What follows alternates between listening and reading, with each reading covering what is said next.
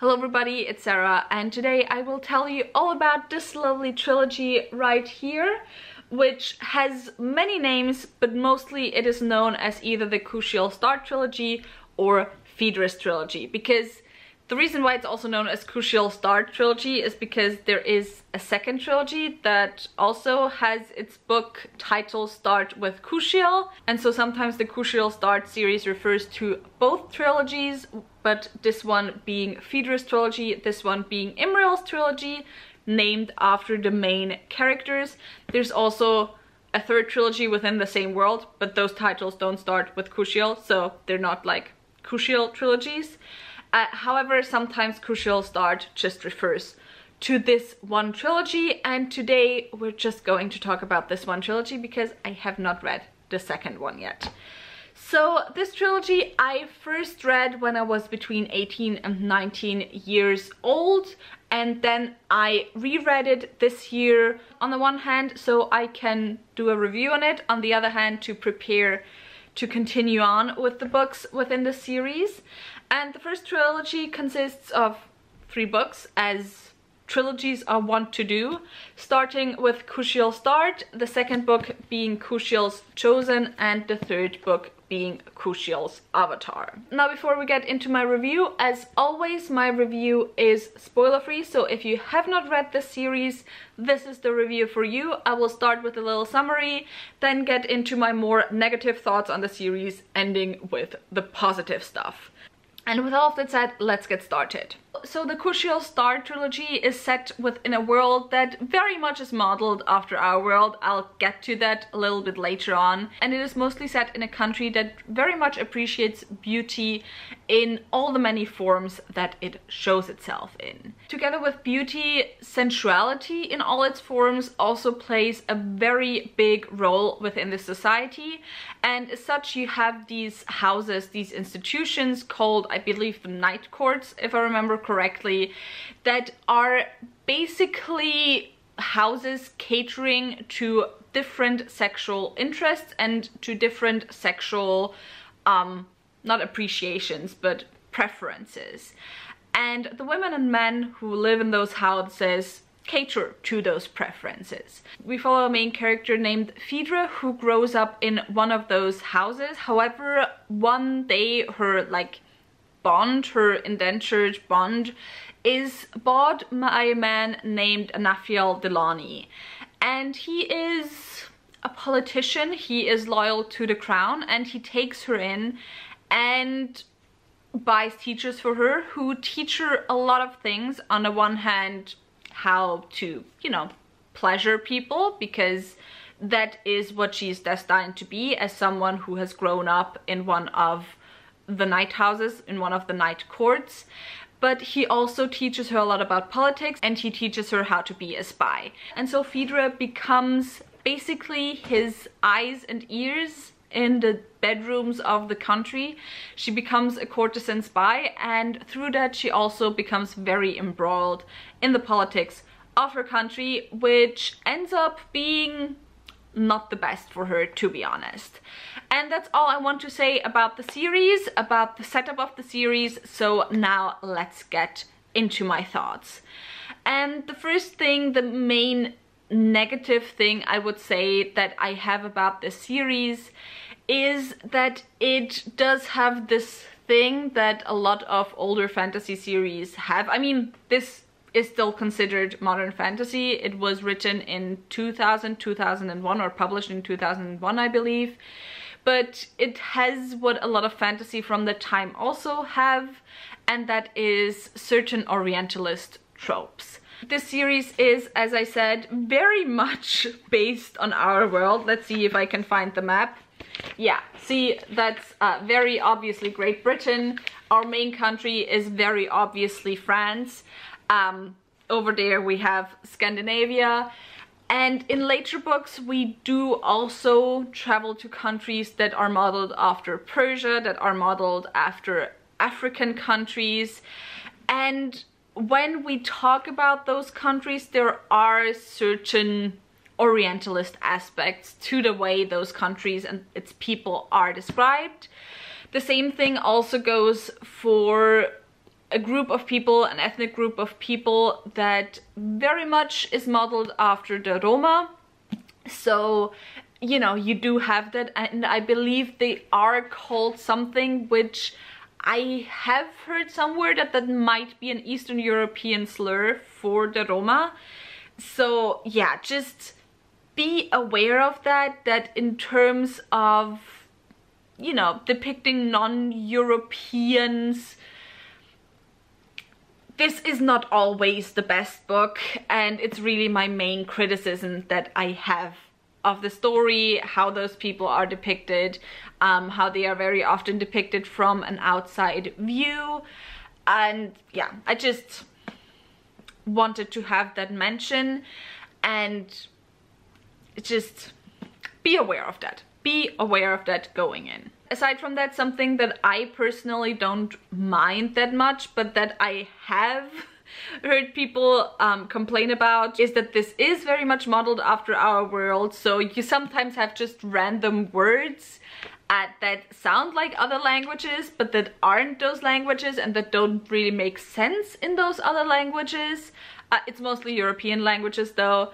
And also just generally the cultures and the countries. It's just very much modeled after our world. And if that's something that isn't necessarily up your alley, as I said, be aware of that. I don't really mind that, because I still found the politics in this book to be really interesting, and the focus very much is more on the politics rather than on the cultural world building aspects of it. So I didn't mind it that much. But also the religions, you very much have Judaism, you have Christianity, you have kind of pseudo-Christianity. Actually, kind of Christianity takes the role within this book that Judaism has within our world, in that it's like the original religion that then the main religion in this world, you know, just kind of built upon. So yeah, that's also some things there. If that's not something that you enjoy, you might be bothered by that in this book. But aside from that, let's now talk about the positives. First of all, I really love the writing in this book. This book does something that I don't find in a lot of books. The only other book I can think of that does something similar is the Farseer trilogy, The Realms of the Elderlings. It's high fantasy, it's epic high fantasy, it's also sometimes very political fantasy. However, it is still written in the first person perspective. The Goblin Emperor also kind of does something similar, but it failed at the same thing for me, because first of all, I didn't like the writing style in the Goblin Emperor. I really like the writing style in the Realms of the Elderlings. I just didn't like the characters in the Realms of the Elderlings, and I really like the writing style in the Kushiel Start series. And it manages to be an intensely political high fantasy, which the Realms of the Elderlings is a bit less so, to be honest. But the Goblin Emperor tries to be. It manages to be an intensely political fantasy while still relying on only one perspective.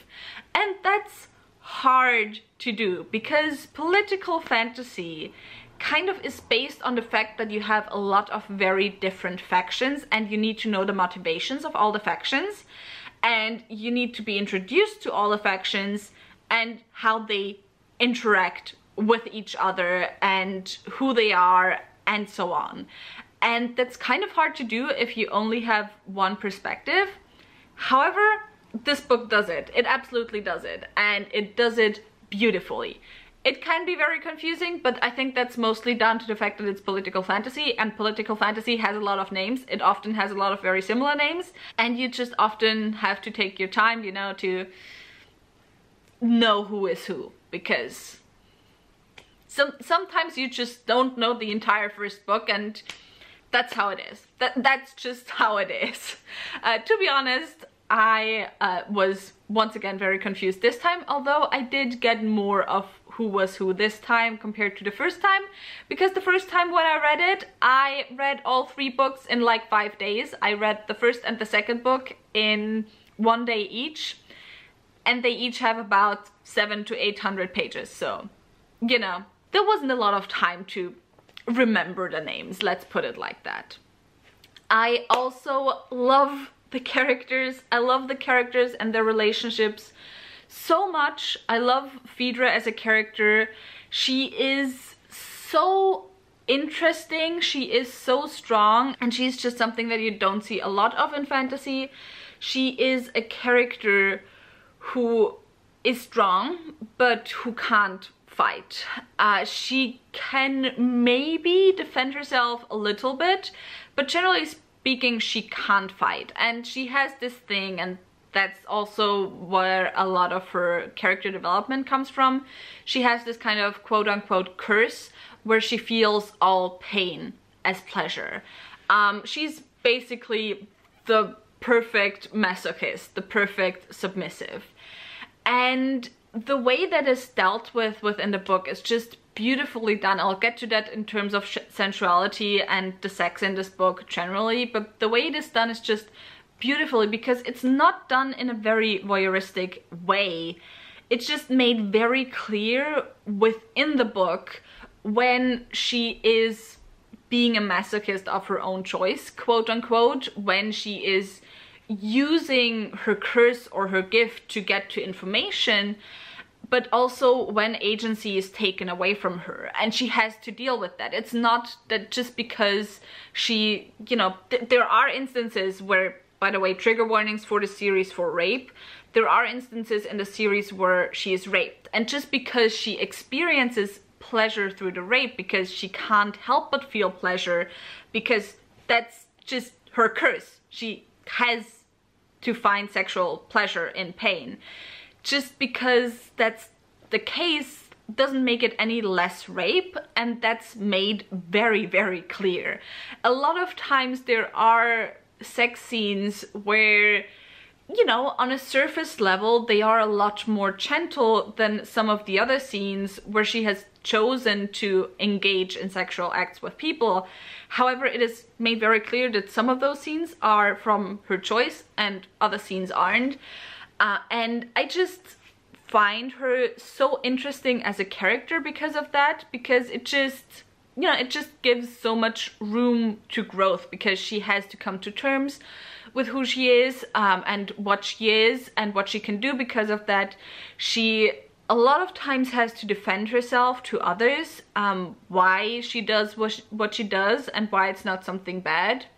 She has troubles in her relationships because of that, which, by the way, the romances in this book are also just so beautiful. I love them so much. I love the main romance in the series so much, because it is truly that romance where the man just worships the ground that Phedre walks on. It's so gorgeous. It's so beautiful. I absolutely love it. I love it so much. I love it. It is perfection. And they do have troubles in the relationships a lot of times, but generally speaking, that is the vibe. Then I also love the relationship which she has with the main villain, which, by the way, may I remind you, this is a book written in 2001, or published in 2001.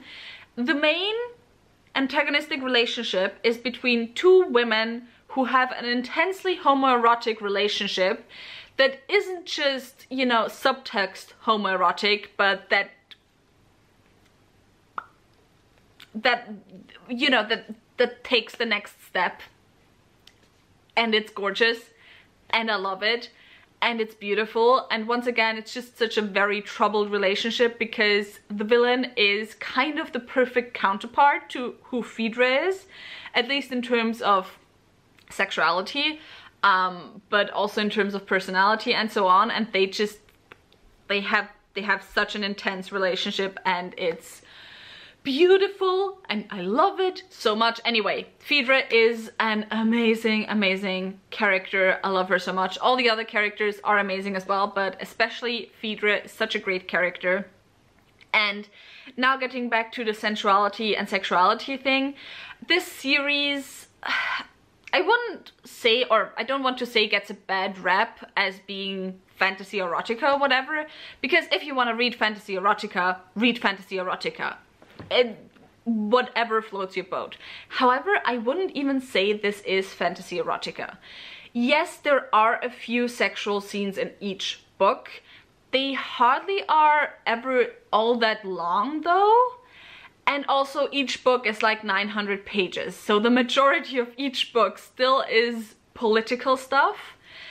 And I think the reason why a lot of people see it as being very sexual is because, yes, there is just a general vibe of a lot of sensuality in this book, in how the characters move and how the characters interact. And for me, it's just this thing where usually in fantasy books, especially in modern fantasy books, you just have the general vibe of brutality and of blood and gore, and everything is dark and everything is brutal.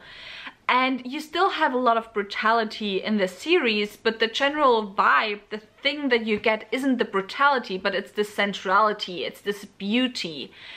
And for some reason, it just isn't as accepted within fantasy and is just made fun of or whatever, or is ridiculed.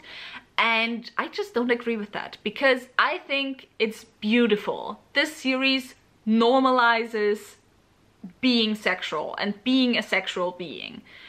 Also, sometimes not being a sexual being, but very rarely. Also, within this world, everyone is bi. Not this world, but within this country, like, canonically, pretty much everyone is bi, because people don't really care about the gender of the other person. It's more like, you know, you vibe with me, I find you beautiful, so let's go find a bedroom. It's not like that generally, but you know, it's more about the beauty of the person rather than what the other person's gender is. And I just find that beautiful. So I think that was actually all I wanted to say about this book series. I've talked for long enough once again already. So if you haven't read the series and you now want to read it, tell me in the comments down below. If you have read it, tell me your thoughts on it in the comments down below. If you enjoyed this video, maybe think about giving me a thumbs up and also maybe subscribing. All the links to my social media, as well as to my book club of Queens, Witches and Valkyries, where I read one LHF fantasy book written by a woman or genderqueer person per month, will be left linked down below, so go and check those out as well. And I hope I'll see you very soon. Bye!